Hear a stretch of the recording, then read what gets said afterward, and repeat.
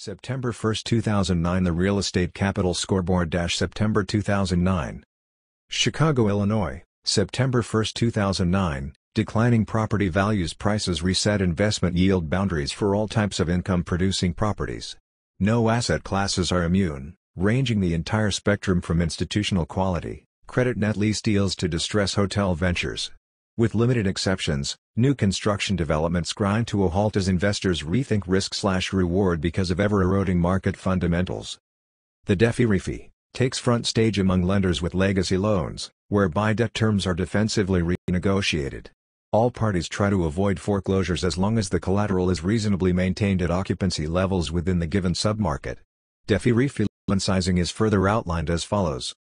Other than senior housing in select markets, few properties see any rental growth. Protecting existing cash flow remains a top priority in contrast to any increases.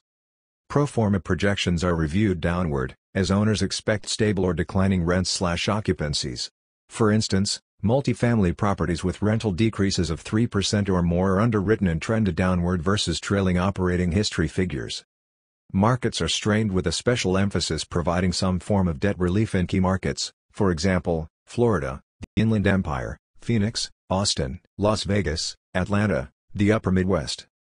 Voluntary conversion of debt to partial equity is offered as an additional solution to eroding debt balances, increasing 2% or more on vacancy rates for apartments. Roll-in of the prepayment penalty deemed to be a cash-out, defined as an optional cost to better their financing, hardlined by FNMA-small penalty, for example, 2%, not a big issue if a couple of 2% on LTV but not 75% to 80% jump, for instance. Standard provisions include lengthening amortization schedules and loan term, offering interest-only payments, reducing, or removing, non-monetary default provisions such as debt service coverage and loan-to-value covenants and partial forgiveness of debt. The Real Estate Capital Institute's advisory board member, Harold Skip Harry, laments, "The volume of foreclosures and restructuring leads me to believe the end is not in sight for at least 1 to perhaps 2 years."